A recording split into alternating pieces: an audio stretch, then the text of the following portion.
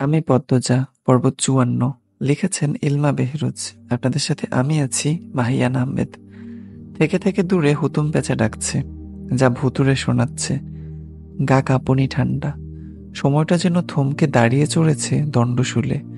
পদ্মজা ছুটে আসে পূর্ণার কাছে।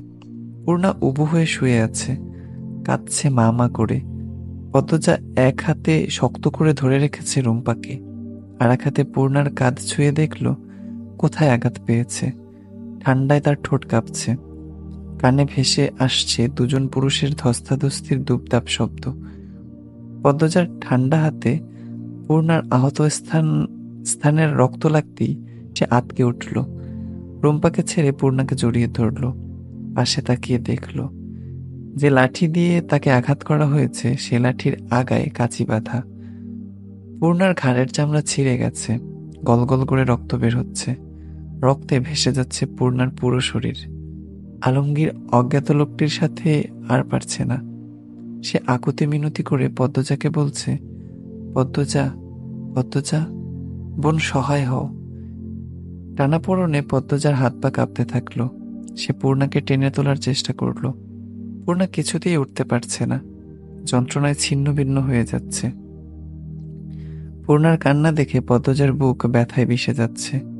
এই রাতের আধার এত পাষাণ কেন? আলমগীরের আর্তনাদ ভেসে আসে। পদ্মজা চমকে ফিরে তাকালো। অজ্ঞাত লোকটি আলমগীরের স্পর্শকাতর স্থানে অস্বাভাবিকভাবে আঘাত করেছে। ফলে সে দুর্বল হয়ে আর্তনাদ করে উবু হয়ে ছটফট করছে। অজ্ঞাত লোকটি দ্রুতগামী ঘোড়ার গতিতে ছুটে এসে রুম্পাকে ধরতে চাইল। পদ্মজা বাধা হয়ে দাঁড়ালো। অজ্ঞাত লোকটি কর্কশ কণ্ঠে পদ্মজাকে হুঙ্কার দিয়ে বলল, আমার কাম আমারে করতে দে। একটা মানুষের কণ্ঠস্বর এত ভয়ঙ্কর কি করে হয়? এই কণ্ঠস্বর কাউকে কাঁপিয়ে তুলবে। পদ্মজা কিঞ্চিত চমকালেও থেমে থাকলো না। উত্তরের হাওয়ায় তার চুলগুলো এলোমেলো হয়ে উঠছে। সে অজ্ঞাত লোকটির মতোই হুঙ্কার দিয়ে বলল, নিজের ভালো চান তো আত্মসমর্পণ করেন।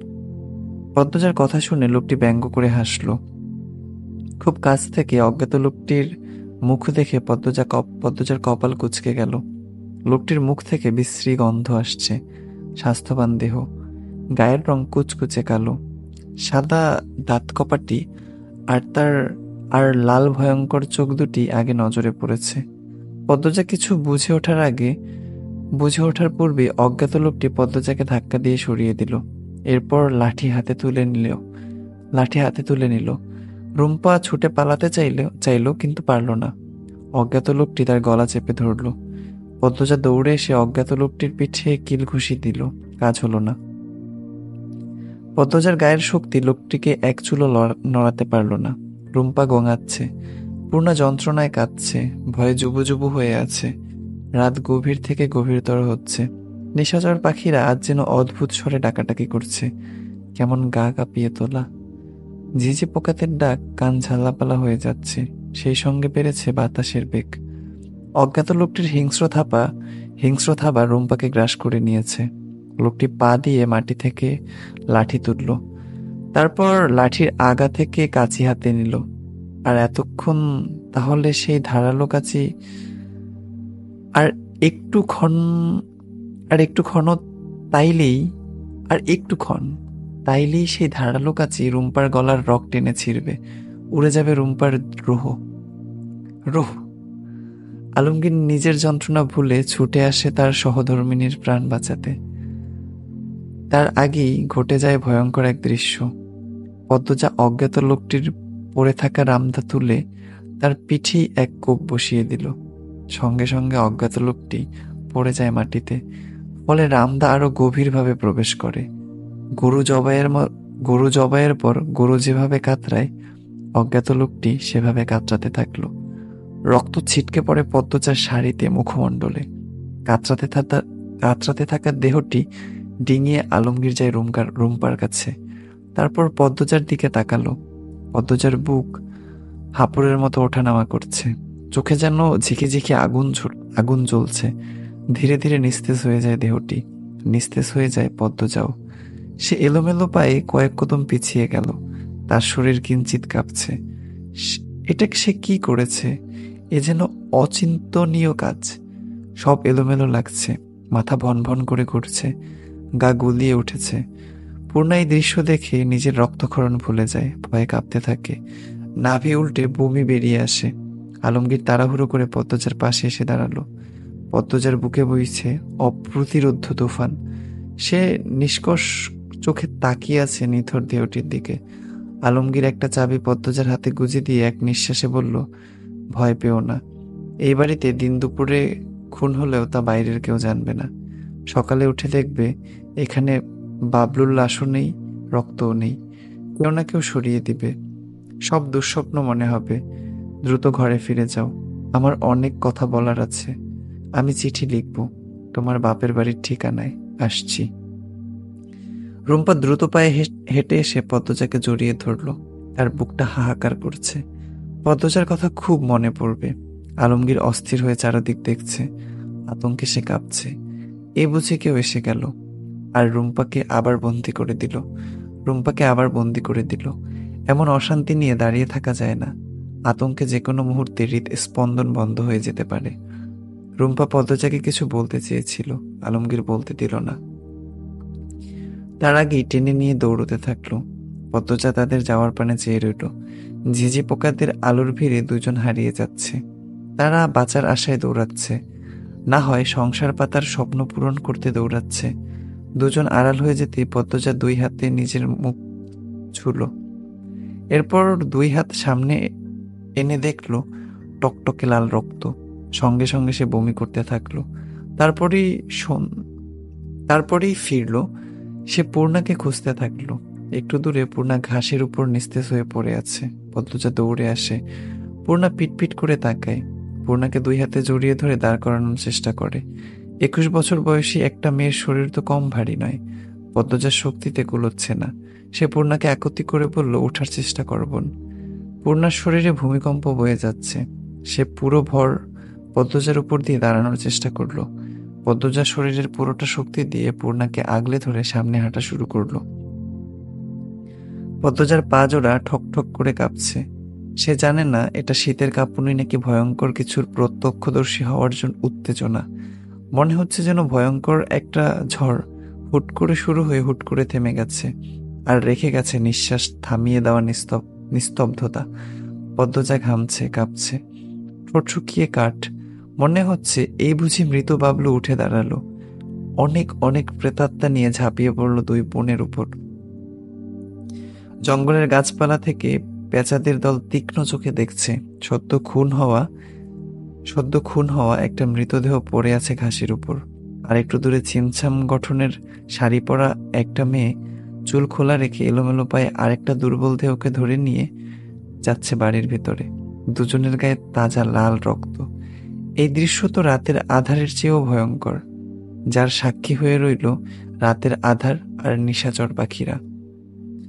প্রতিদিনের মতোই ভোরের আলো নিকষ কালো রাতকে ঠেলে দূরে সরিয়ে পৃথিবীটাকে আলোকিত করে তুলেছে। পাখিরা কিচিরমিচির করে ডাকছে। নতুন করে শুরু হয়েছে আরেকটি দিন। শুধু পদ্মজার সময়টা থমকে আছে।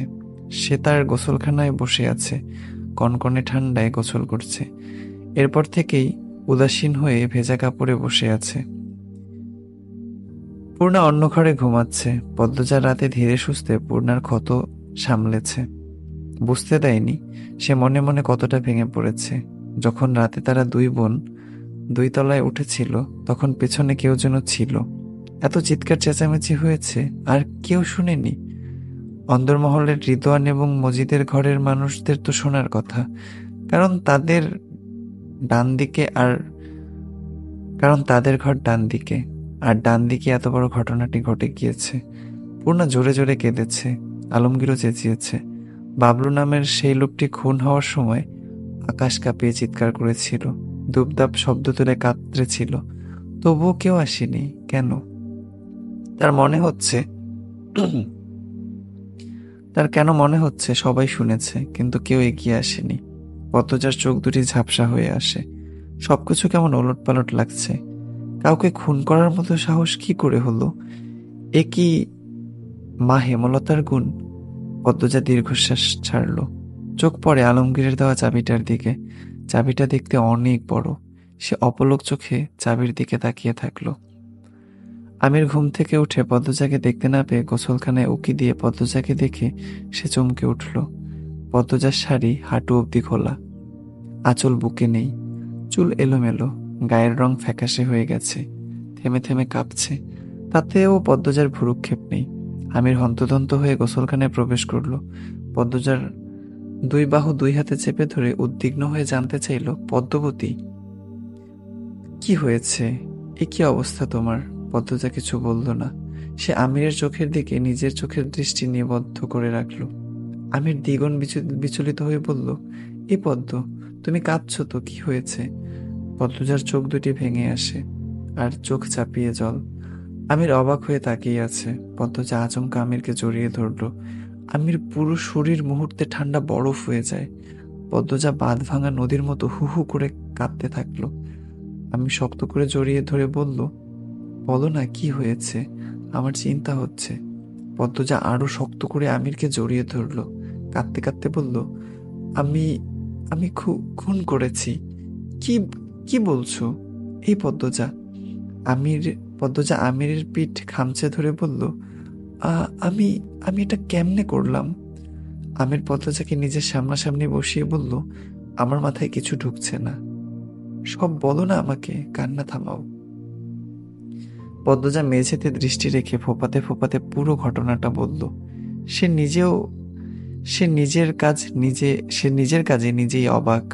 আমির পদ্মজাকে শান্ত করার জন্য বুকের সাথে চেপে ধরে বলল, কিছু হয়নি, শান্ত হও, কান্না থামাও। পদ্মজার কান্না থামে। সে একটা ঘোরের মধ্যে আছে। তার মাথা কাজ করছে না, মস্তিষ্ক শূন্যর কোঠায়। আমির তা বেশ বুঝতে পেরেছে। আলমারি থেকে শাড়ি ব্লাউজ নিয়ে আসলো, নিজে পদ্মজাকে পরিয়ে দিল। পদ্মজার পুরো শরীর যেন শরীর না, বরফ, তুই ঠান্ডা। আমির পদ্মজার চুল মুছে দিয়ে বলল, ঘরে চলো।